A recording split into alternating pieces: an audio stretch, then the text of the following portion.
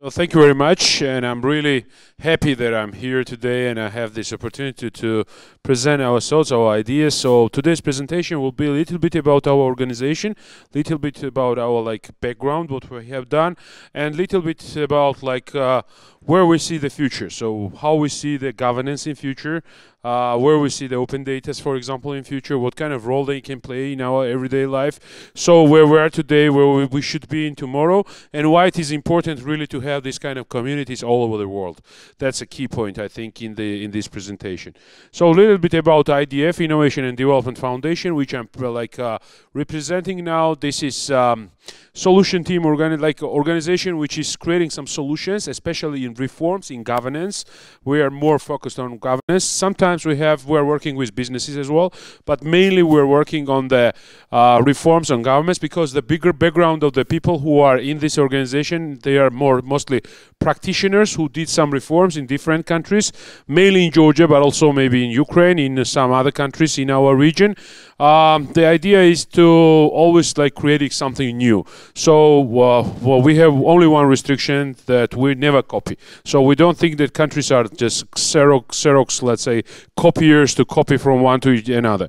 Sometimes, unfortunately, not sometimes, quite often, different international organizations, they're offering reforms from one country to another. So they are just trying to copy all these different things, what is happening from one country to another, and then they are saying why we fail.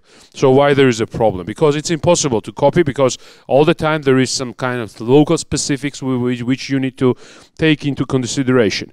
So IDF is here is some blocks of our work of IDF. So Reforms Lab, which is actually our open co-working space in Kiev, space like this, where we are doing all this stuff. We are also writing on the walls, I don't know, doing brainstormings, roundtables, this kind of presentations, some hackathons, and all this stuff. Here is different, let's say, blocks of our work, but I will specifically say several words about IDF eGov.GovTech and IDF Civic Tech. So what is the difference between them? eGov.GovTech, it means that we're trying to put some kind of, let's say, policy in e-governance, which will create sustainable, ongoing development of the e-technologies in the country, and especially in governance. So as for Civic Tech initiative, we're trying to work with many different people, not only to hear presentations, but also to do some trainings. For example, how to use open data,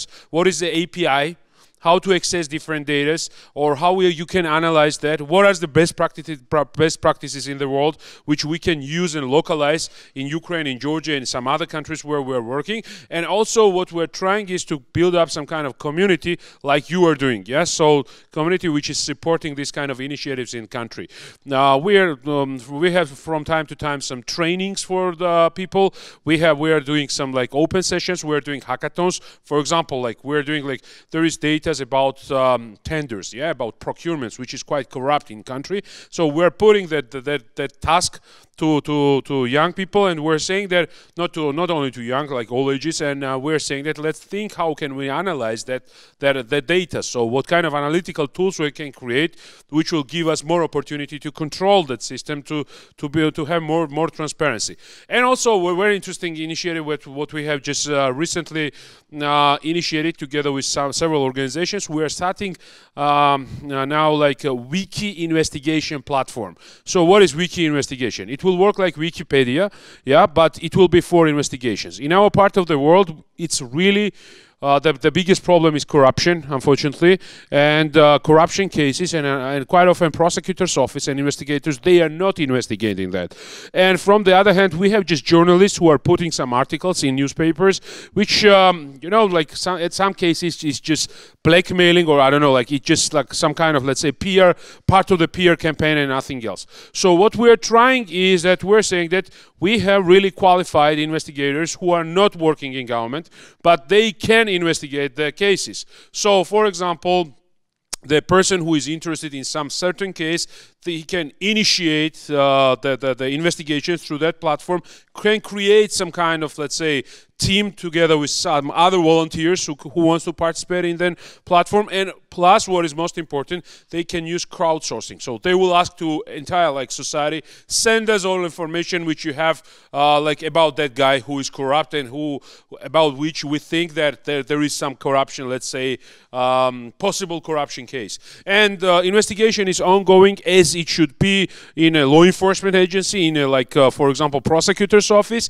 but it is done by civic let's say civic investigators, and I think that that system would really work, and I think that that's really something interesting what we'll have in future. So some other things, and just one point here. I think you have seen here IDF wine and reforms. So what is the wine and reform? So in Ukraine and Georgia, we were trying to attract ministers, members of parliament to this kind of discussions. And quite often, you know, they are tired at the end of the day. They're saying that they don't have enough time. So they are like always creating some, I don't know, like problems, arguments why not to come. So we added a little bit of like tricky thing like wine. Yeah, and we said that if you will come to our evening discussion, which is on some certain topic, we will have like free Georgian wine. So Georgia is a cradle of wine. At least it is written in a British Museum of Wine. So we are selling that like we're selling that brand to all the people. And also here is why, by the way, IDF integrator. What it means, for example, yesterday we had very interesting meeting with ballot.org. Yes, the representatives are here. So we're trying to find like good solutions all over the world and to integrate that, for example, in our country or in our part of the world. So that's an idea. So a little bit about background, what we were doing. So I was Deputy Minister of Justice, but I was not born as the Deputy Minister of Justice. Yeah, so I was like I was working in government, in the public sector, like from 23. And one of the projects, like we had done many projects, especially in e-governance, all these data, populations, registries, I don't know, everything we have created in Georgia. And also like one of the projects is this public service hall, everything in one space.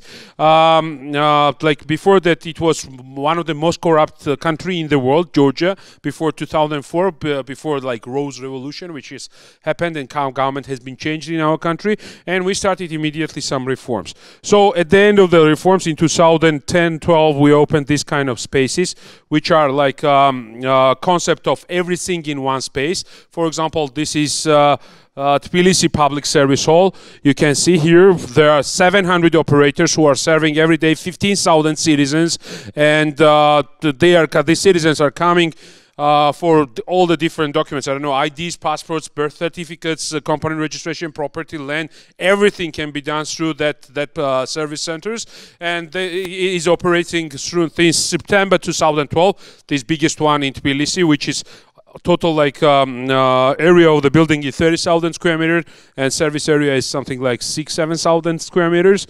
And what is the concept here? So, for example, we examined in these 2 days a little bit in Chicago as well. So you can hear from politicians that they have one-stop shop, but unfortunately, if you will really examine that field, there is, I don't know, 50 places which are called one-stop shop. 50 places. So the question was why it is one-stop shop if there is 50. So why 50? Because I don't know, some like a birth certificate you need to take from one place. So like construction permit you need to take from another place. That these mediators like private companies who are doing huge money on the bureaucracy. How it is called? Give you how it's called. The name of.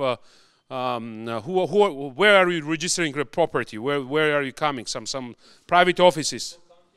Some private offices who are doing very good business on bureaucracy, which is created by the government. So they exist just because government has created some bureaucracy, some procedures in order to register different documents.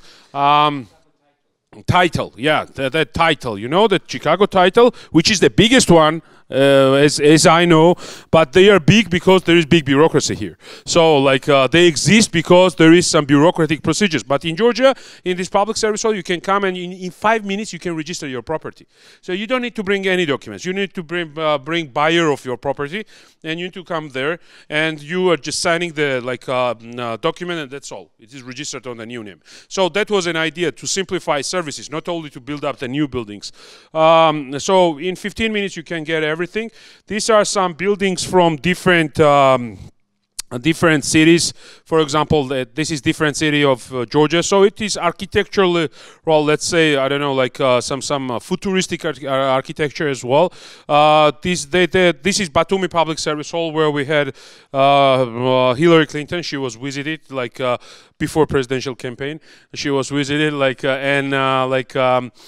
she was really amazed, and she sent to us many different groups from different countries. Now we started the same project in Ukraine, and we will open this kind of public service halls. Again, idea is that whenever I need something from the government, I shouldn't think where to go. I need just to know that if I will come to that center, I will get that service. So even school certificates you can get there if it is linked with the public schools.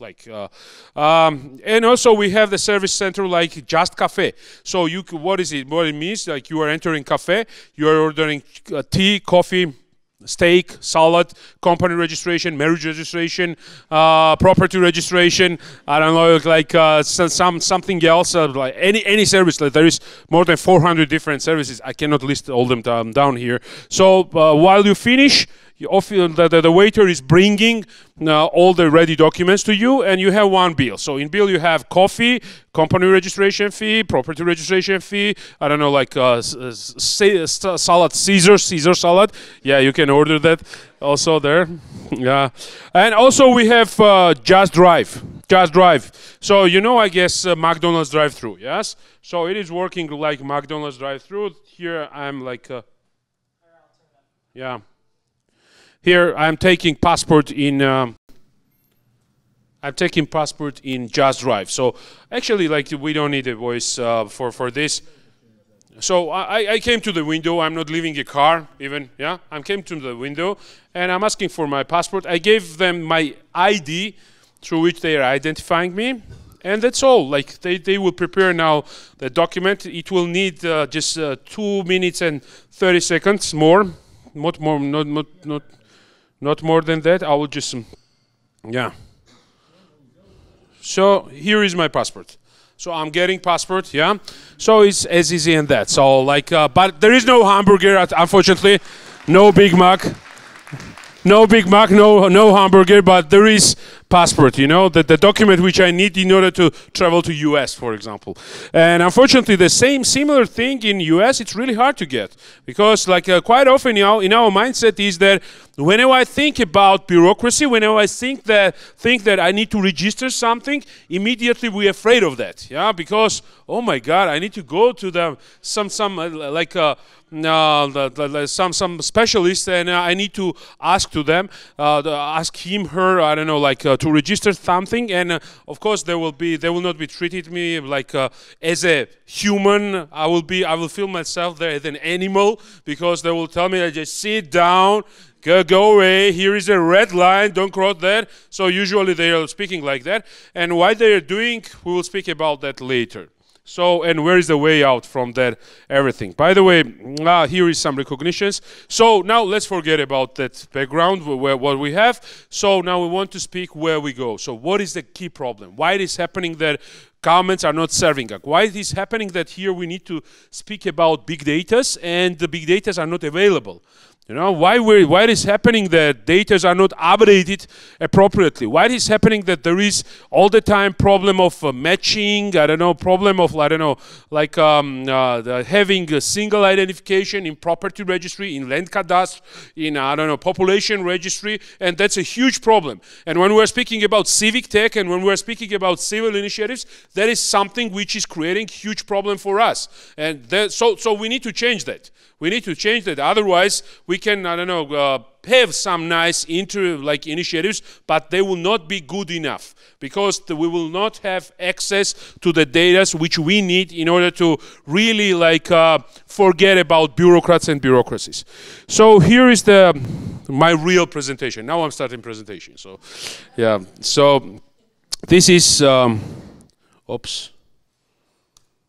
I told this one, Bill, you know you'll this have guy, to hear yeah? it again. I told it in the car. I didn't tell this one to Gorbachev. You know, there's a 10-year delay in the Soviet Union of delivery of an automobile. And only 1 out of 7 families in the Soviet Union own automobiles. There's a 10-year wait. And you go through quite a process when you're ready to buy, and then you put up the money in advance. And this happened to a fellow, and this is their story that they tell, this joke. That this man, he laid down his money, and then the fellow that was in charge said to him, okay, come back in 10 years and get your car. And he said, morning or afternoon?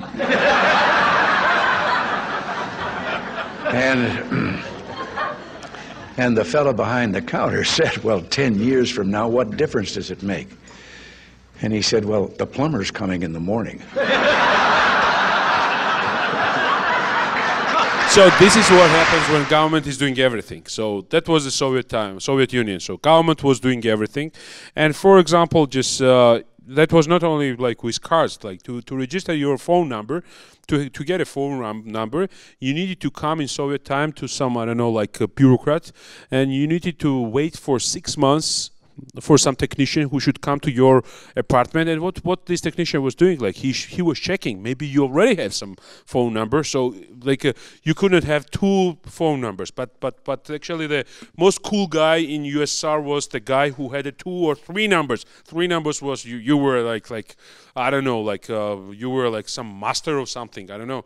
So most influential guy in your city or in your region. So like country government was checking like not to have more than 1 number. So what has happened? What is in our part of the world now? Same as it happening now. So we have many, like for example, this is Ukrainian mobile phone companies who are coming every day to us. They are offering, I don't know, free talks, free SMSs, free internet, nice numbers, phone with number without phone. I don't know, different kind of, let's say, offers what we're getting. And that has been changed in a very simple way. Just government has organized some policy, yes, some rules on the market, and that's all. The private company started like giving all these services to us. But just imagine what is what would happen, so how the bureaucrat could possibly solve the problem. So again, let's go back to the Soviet time, and there is like bureaucrat, some department who should issue the your telephone number to you. And government is coming out with the initiative of reforming of this horrible system because there is long queues, people are demanding more phone numbers, so we need to start reforms. Instead of like changing policy that private companies are jumping in, they are just doing like, starting reform of that. And it is happening every day. So how many times you have heard, for example, in US, reform of border police? Yeah? I'm sure that many times. Just let's look at the state budget, the U.S. state budget, how much money is spent on the reform. But for example, for me, I don't know what border police is doing, what kind of reform is done there. When I was crossing the border of U.S., I was staying for 2 hours and a half in Dallas airport in order to go through passport control. And somebody will tell me that it was because of security, but no, it was just because there were only two counters opened out of 35 counters. And only 2 persons was sitting there with at the desk to check the passport. And that is why, for example, I was lucky because I had a connection flight from there, but unfortunately, almost 20 or 25 persons which I've seen there, they missed their connection flight, and it is happening just because bureaucrats are sitting on that side. And when I started complaining, I was just starting speaking that we are not animals, we're just human beings, and please treat us appropriately. Like they said that sorry, but it's border police. They have their standards. They know how to work. And I'm just looking on like TV screen just next behind me, and there is Obama, and who is welcoming me to US. So welcome. We have such a nice country, and you know, I'm standing for 2.5 and I'm looking on President Obama. If I will have opportunity today, by the way, I will ask that question. So what is the link between that video, that welcome video, and the service of border police which is there? So I complained so much that at some point it was my turn, so they I went through this passport control, but they put me in the C gate. So C gate is extra check. So they punished me because I was speaking too much in that queue, and they told me that go over there, and they are checking me. So same thing, like if it happens that no business and there is no business in this service delivery, and there is government, they will start the reform. And here is just list of the activities what they are doing usually: initiation of reform, analyzing of current situation, initiation of legislative changes, debates in the Congress or congresses or in parliaments that what is better, what kind of system we need to use, 5, 10, 15 years plans. Like budgetary spendings, they are allocating money for creating of the databases, some databases. Then they are examining infrastructure, and then of course they are creating online portal because they need to have some some e-governance. So e-governance is online portal, and on that portal only possibility is just to have appointment with some public official to get a number. So it's really like horrible. Like many mayors are coming out and they're saying that we are so good that we have online portal where you can in online get your appointment with public official. And they are not saying that like that appointment can be like in 2 months. So when you are getting there, there is such a long queue already that maybe you will get that appointment in 2 months. So like finally, usually how it is ending, like it is ending with selfie of some politician who initiated that reform with the web portal of like queue management, which is in place there. But the reality is that people still need to pay bribe to get a phone number. In this case, people still need to go through old procedures, and nothing is changing. So again, what is the main principle? What can change that everything? Main principle is competition. What is happening in government? We are speaking about civic tech. We are speaking about open governments, yes? We are speaking about accessibilities. We are speaking about like data which are not accessible, which are not generated. What can change that? Only thing can change that: competition. Because governments and bureaucrats has the monopoly of some services, they are not changing that. And whenever you are starting some arguing, like the arguments, you are bringing some arguments that, for example, why are you spending so much money on your server infrastructure? There is a cloud. You can put your data on a cloud, and it will be much cheaper than you are doing that. They're saying it is security. It is security. Because of security, we are doing that. But sorry, but Snowden case, WikiLeaks case, where is the security? Who has secured the data in the like server centers which belong to the government? And the biggest problem is that whenever we start like a discussion, like most important is that who is responsible, who is financially responsible that that data were lost? We, taxpayers, yes? We're responsible for that. And is there any person who will reimburse the cost of the loss of the data which has happened there? No. Nobody will bring that money back. But just imagine if, for example, Microsoft, Amazon, or some other clouds are serving government, and there is the leak like that. Who will reimburse that everything? Who will pay for that? The private companies. Not we, not taxpayers. So service providers. So again, even in cases where like government think that they are too strong and they need to have exclusive, even in that cases, government service is most horrible in the world. So we need competition. Just imagine border police. Let's take an example of border police. That government is outsourcing to 3, 4 companies. So you can do the passport check at the border, yes? And I will pay $2 per each case. You know what will happen there? there will be very smiley, nice people who will offer you coffee. Please come to our desk. No, that desk is not is really bad. So we will serve you properly. We will treat you really good because that's a business. That's an income for them. Yes. The same is doing, for example, airline companies. They're organizing the business lounges, I don't know, some additional services for you because they are private. They have financial incentive for that. So the problem is, again, like that we are in a top-down subordination in the government. We are like, you know, like we are in time of old Egypt, yes, when Pharaoh was on top of the system, and there were like some kind of, let's say, subordination. And same is in countries, yes. Presidents, ministers, deputies, assistants, deputy assistants, I don't know, heads of units, deputy heads of units, and this is so strict regulation, this subordination, that, for example, deputy assistant of the assistant cannot reach, I don't know, like assistant directly. First, he or she needs to go to the deputy assistant, and then deputy assistant needs to go to with some, I don't know, topic to the assistant secretary. Yes, so I don't know, like there are so many assistants that I'm really that's really complicated.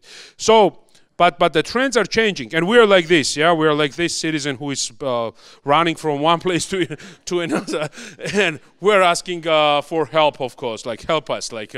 And we hate it. Yeah. So, but paradigm is changing. Just briefly, let's compare the management of the Facebook and U.S. Government. Facebook has more than 1 billion active users.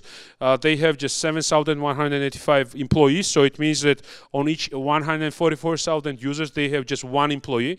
But the U.S. government, like U.S. has 310 million like citizens, and for them they have 4,400,000 government employees. We're not including army. Army is separately. That's another like big figure. 72 citizens, and 1 bureaucrat. Yeah, on top of that, what is there? Yeah, of course we are not comparing, like many people will start that, you know, there is some different obligations. The government is doing a little bit more than just Facebook. But sorry, Civic Tech, if you are really supporting Civic Tech, the guys who are here, we believe that we can do something better than government is doing. Yeah, and that's the idea of Civic Tech, I think, and that's the idea of that kind of initiatives. So I think that if we will be involved, I have seen really brilliant like small programs and software solutions which were done in US, which really generate some participation of many people in some kind of civic activities. And that's really great that technologies are giving us opportunity to do that everything. And we're doing much better than government is doing. And we're working in that case like Facebook management is, because we're engaged in Facebook. We are putting the post. We're we're clicking on the like. We're sharing.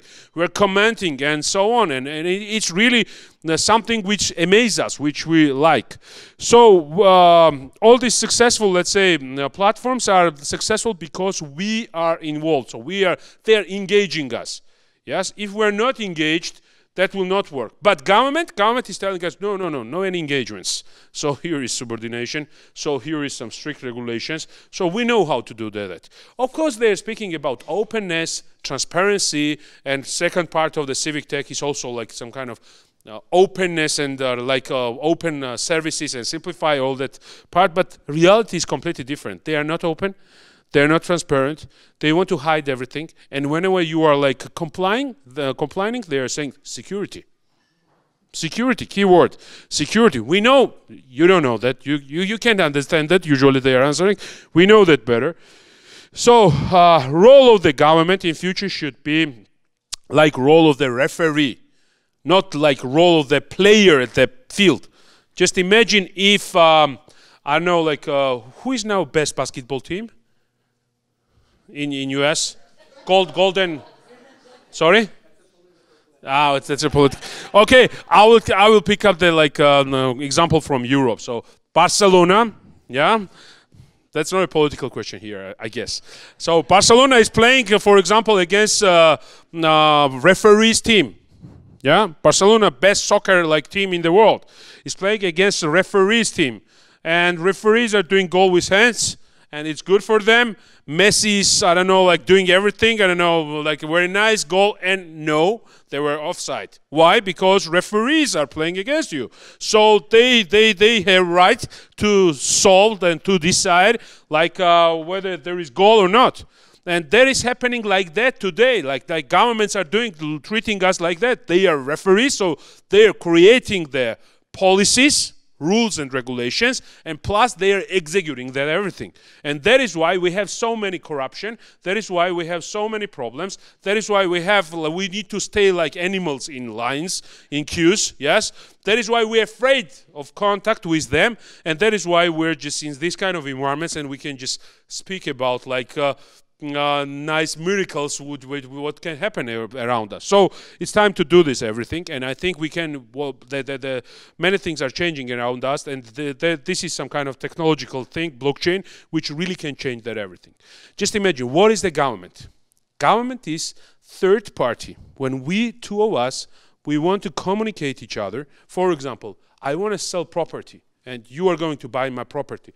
Government is the third party, which is registering that everything.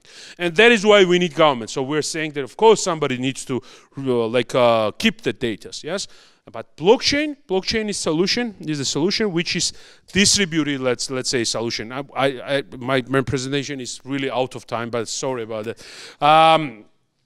So what blockchain gives you? Bitcoin is Bitcoin. Cryptocurrency is based on blockchain. So why it is very interesting, cryptocurrency, and not only Bitcoin but others as well, because they are based on blockchain. So what they are doing? You can do transaction without third party, without bank. So you don't need any more bank. So minus 100 Bitcoin plus 100 Bitcoins, and system which is like in this chain can record that everything, and they are recording it in all the miners like servers and all the different servers which are linked with each other. So there is no possibility, first of all, no possibility for manipulation, because there are many copies of the data. Second thing, there is no extra need for, let's say, third parties who need to prove something, because bank is proving that I really have $100 which you are asking me, yes? So when I'm swiping the card, bank is Visa, what Visa is doing, yes? Visa is asking the server, do this guy has $100? And server is asking, yes, he has $100, and then the transaction is done. When this money will be transferred to that account, that's a different point, yes? But blockchain is doing that in real time. So for Bitcoins, the same will happen with government services. Just imagine that we are starting developing of land cadastres. We are starting developing of property registry without any government, let's say, employees, bureaucrats involvement. Only thing what the government is doing, and I think in this case, like politics and execution, like parliament and executive power is like split it with each other. They are creating some rules in this country. So through elections, we're electing, I don't know, representatives, our representatives in local council, who is creating like, and they are creating rules that, for example, in Chicago, we can build up maximum 100 store building. Yes, that's all. That's what they're doing. But to get a permission for that, I will not need any more this guy. So there can be authorized, let's say, private service provider who can do that service for me. So which are like working in blockchain. So we used already this technology in Ukraine for e-auction system. So there are private service providers who are having like these services, so the database, like a user interface, and bidding is decentralized, so they all are exchanging their data. So this is some kind of, let's say, evaluation. Now we are here in most places. So for example, for procurement system, database, bidding and user interface belongs to government. We moved to Ukraine. We little bit upgraded. We are calling it second generation of reforms, when database and bidding belongs to the government, but user interfaces are developed by private companies. And of course, they are working like telecom companies are working through central server. So you are announcing tender here, automatically you have that information on all the web pages, like which are operating on the market. You are putting your bid here, automatically your bid is everywhere. But we saw that still the problem is the government there. Because the key guy is, in this case, the IT administrator of the database. He can manipulate, he can change the data, that's one thing. Second thing is that system needs upgrades, and it's impossible to upgrade to without upgrades like, I don't know, like Google, Mac. Everybody is sending us some upgrades for the softwares, and system needs upgrades, and it's impossible to do without without bureaucrat. And now there is 9 months, let's say, queue of requests to change something in the system, and that is why we moved to the blockchain system. So now there is no center there. So, and it is like also, we can to simplify understanding it. It works like starfish. So what does it mean? If you will cut in the middle of the starfish, both of the parts are still alive and they are not dying. So the system operates in the same way. So it's impossible to kill that kind of system. For example, in Ukraine, tax authorities 6 months ago, they came out and they said that they lost data for last 2 years. And everybody, so what can we do? Everybody were asking, can you do something? Like the question was from private companies, I don't know, from somebody else. No, nothing. We lost the data. And I'm sure that somebody has paid a lot of money to lose the data, yes, because somebody didn't want to show the data that he's here, his company is not paying money. But in this case, it's impossible. That's no possibility to do anything like that. And we see these kind of solutions in property registry, tax registry, population registry, healthcare system, everywhere. But what is most important, all this galaxy, all of them are big datas, big raw datas, which we can use for any kind of initiative.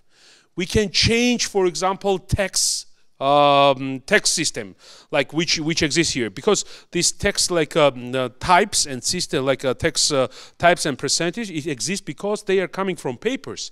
It was easy to administrate, to tax people through that kind of taxation system which exists now in US. For example, for me it's so complicated to understand the US tax system that I just gave up. I was going to register my company here in US, so I said that when I'm participating in some, I don't know, projects, maybe it could be better when you are US-based company, but it was really hard for me to understand the tax system, how to do the scrutiny work, how to, I don't know, minimize the payments, tax payments, and so on.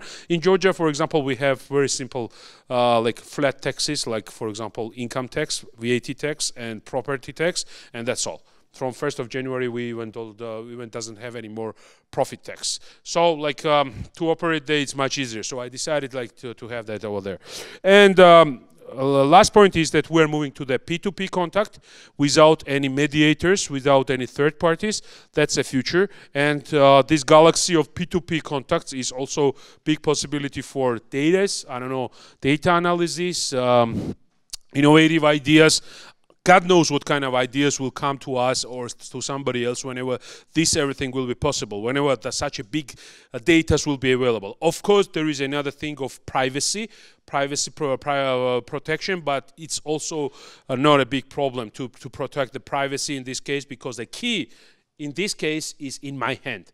Key is here, in citizens' hands, not here. They're just creating policy. They cannot control your data or control your things. And businesses, they're just developing the services, all these solutions what are operating on market.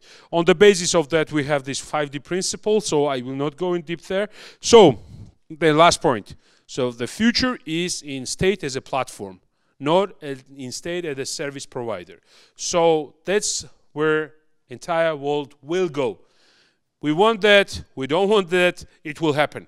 Yes, because we are fed up with all these pyramids of and hierarchies and top to the bottom, let's say, approaches. Thank you very much, and sorry that my presentation was so long. Thank you.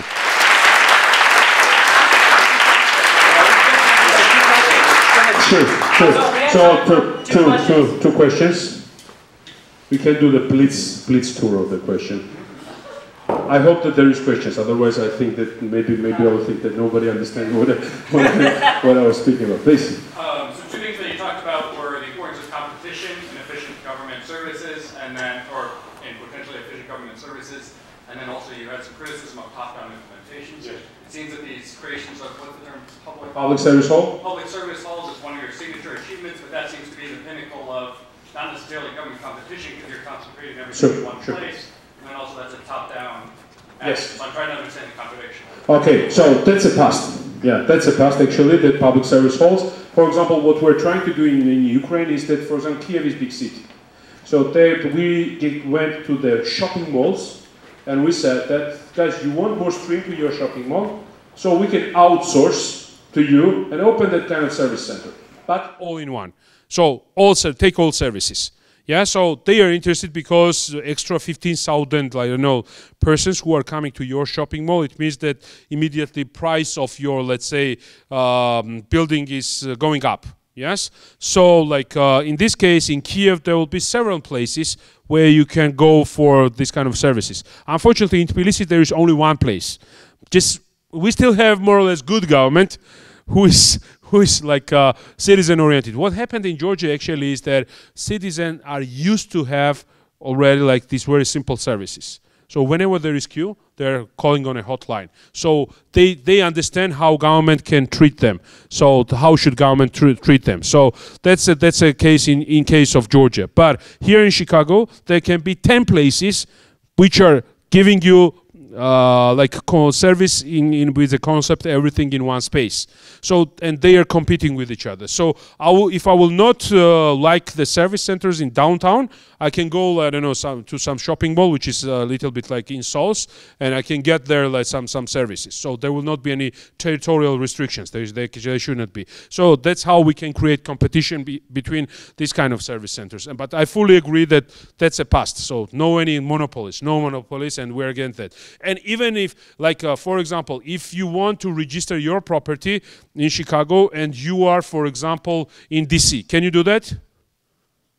There is territorial restrictions, yes? So you need to come back to Chicago and you need to get your like document here. So that's not a good like thing. Well, what should like in future it should not be like that. So there should be exterritoriality. So I can choose not only inside of city, but I will be able to choose all around country, wherever I want. For example, in Georgia, we, in addition to that, have some Skype services as well. We are developing that part.